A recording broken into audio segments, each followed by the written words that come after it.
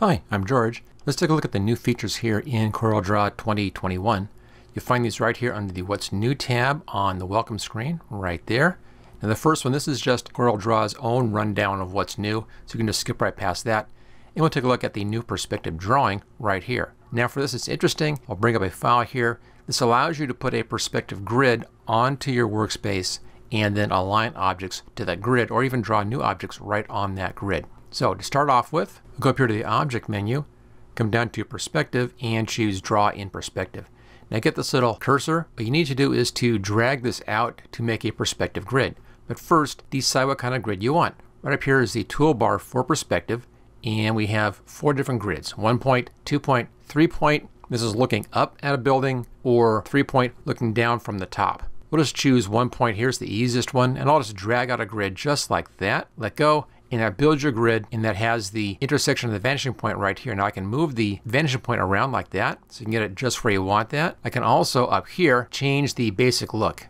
I can show or hide the horizon line right here. I can adjust the opacity of the horizon line. I can change the color right there. I can show or hide the guidelines. There they are. I can change the density or opacity of the guidelines. I can also change the color of our guides. We'll just use the basic setup in here. I'll now grab one of my objects over here, and I'll pull this in so that I have it below the horizon line. Let me pull the horizon line up a little bit like that. And I'll bring this in down here so it's below the horizon. That way we'll see a top surface to that. Let's now grab our next shape right here. I'll pull this in. And I'll pull it to the right of our center line here. So it's over here somewhere. And then right click on this, move to plane, and move to side plane. There we go. Now it's a little bit too small, so I'll pull the corner out and bring it a bit better on our size. Now you may need to do a bit of adjusting as you do this and get everything just the way you want, because of course being in perspective is going to be moving around as you're adjusting it. Just pull our top up here a little bit. So just a little bit of work here, you can get it to drop in real nice. There's our side view. So I want to put a top one on. Same idea, go over here. Let's grab this shape. I'll just pull it in like that. Right click, move to plane, put this on top. There it is. I can now move this in position. And again, you may need to adjust your size as you go so everything fits properly. And then once you get it into place, you can adjust your size and it will fit nicely right onto that perspective. There we go. If you want to draw a shape in here, say I wanted to draw a side shape, click on my side shape button right here, grab our rectangular tool, and I can then draw just like that, actually create a shape right on that perspective grid. Let's just give this one a fill. There we go. So that's how easy it is to use this new perspective grid tool. Click on finish when you're done, and there are your objects. Okay, back here to the welcome screen. The next new feature is the multi-page view right here. And this is actually very useful. I'm just bring up a multi-page document right here. And this document has 5 pages. You can see them across the bottom right here. That's page 2, page 3, page 4, and page 5. That's the normal way that we used to work with this. If I wanted to move something between pages, I'd have to select this object in here, cut it, paste it into the new page. It's a bit of a hassle on that, but we can do that now. Go over here. I'll click on that plus sign right here, and let's just activate the Pages Docker. There we go. And that's right here. Here's our basic view. And notice we now have 2 buttons. There's the single page view, and here is a multi-page view. Click on that. We now see 2 pages. If I scroll to the right, you'll see other pages right in there. Not too exciting yet. It gets better. Go over here, multi-page view settings. I have my columns set here at 3 and spacing at 1.7. So you can adjust the number of columns and the spacing between your items right there. So that's all fine. Let's now just zoom back a little bit here, just using the scroll wheel of my mouse. And as you can see, I can now see very easily all my pages right on this one view. I even could take one of my objects and drag it onto a different page very easily from this particular view here. So it's really easy to use. Now to select a page, just click on the title up here.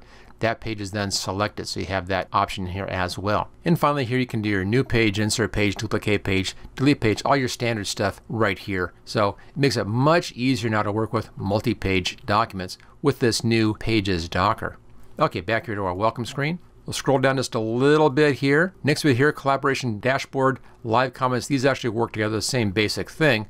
And this just means that there's a new Docker that makes it very easy to work in a collaborative environment with other people. You can use that to upload content to your online CorelDRAW app space, and then other people can log into that and leave comments, reviews, and so forth. So it makes it very easy to work interactively, and your comments do appear live as it's happening, so you can work in a current session this way with other people. Now to find that Docker, I won't go into all the details on this, but to find the Docker, go over here, click on your plus sign, and that's right here where it says comments. Click on that. Here we go. and then you'll need to log in. And in here, you could then come in and do such things as note tool, you have an arrow markup tool, highlighter tool, freehand markup, rectangle, ellipse, collaborative text tool, and you can save and share to your cloud space through the CorelDRAW app. And of course some basic options as well. Now I don't have mine logged in right now, so I don't have that available, but you can use this to easily set up a collaborative environment for working with other people at the same time on your projects.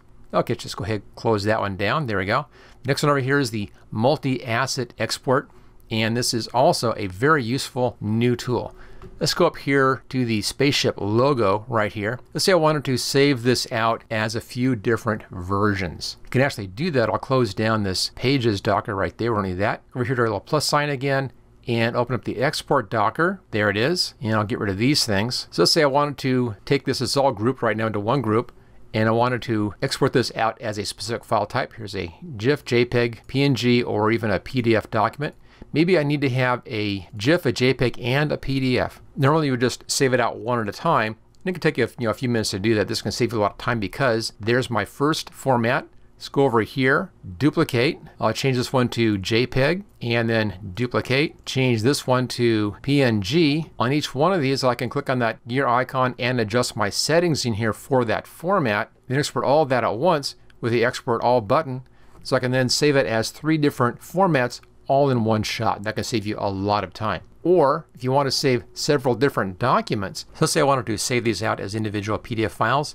Page 1 is currently selected. I'll go over here to the Export tab, click on the Add button. This brings it in up here. I'll just give this a suffix. I'm just going to call it book, and let's change our format here to PDF. There we go. I'll now select page 2, go over here and add asset with these settings. There's our page 2, copies those settings to this page. The same thing here for page 3. Add asset with these settings. So I can then export out those 3 pages very easily, all to PDF, all with the same settings that I had set for my first page up here. So it makes it, as you can see, very easy to do multiple saves all at one shot and save you a lot of time. Okay, let's go back here to the welcome screen.